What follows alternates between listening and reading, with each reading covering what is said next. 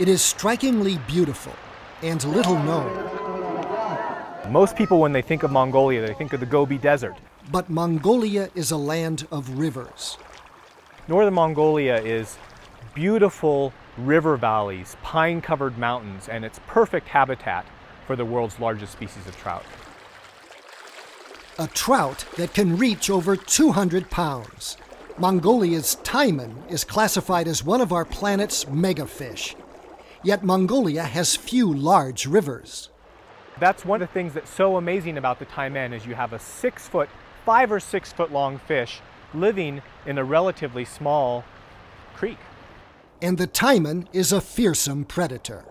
A 5-foot taimen will really devour anything it can fit in its mouth. And we've seen a 5-foot fish eat a 3-foot fish, a fish so big it caused its stomach to explode. But this monster of the shallows has more to fear from humans than vice versa. Today, the taimen, like several other megafish worldwide, is listed as endangered and only survives in isolated rivers. Like this one in Mongolia, where biologists Zeb Hogan and Brant Allen brave frigid temperatures to study and hopefully rescue the taimen.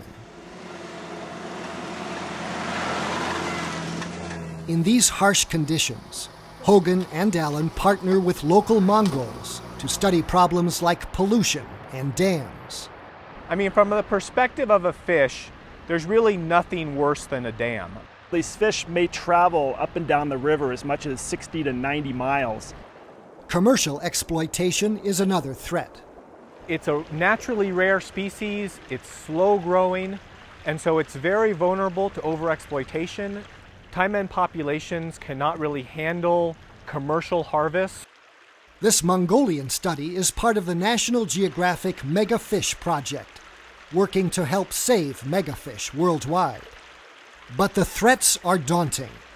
Gold mining is very common in Mongolia. There's placer mining where they're digging up stream beds. Still, these researchers see reasons for hope there.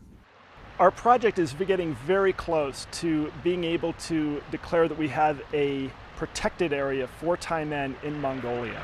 The taimen's size makes it harder for it to live alongside humans. But size is an advantage for attracting tourists. Some of the most passionate vocal advocates for protection of species like the taimen are actually the anglers that go out and try to catch them. Even the gods seem to favor the taimen. Buddhism, Mongolia's leading religion, plays a surprising role. So the resurgence of Buddhism that is fairly recent in Mongolia is actually helping to conserve taimen as well, because the tenets of Buddhism are very protective of nature and the environment. In order to protect taimen, there needs to be recognition of the uniqueness and importance of the species. If the taimen has some areas that are protected from mining, that are protected from fishing, then in those areas populations can thrive. We have a responsibility as humans to protect the animals that we share the earth with. And you might think that's a hippie answer, but the fact that some of these megafish species may go extinct in our lifetime after being on Earth for tens of millions of years, I think is absolutely ridiculous. For Assignment Earth, I'm Gary Stryker.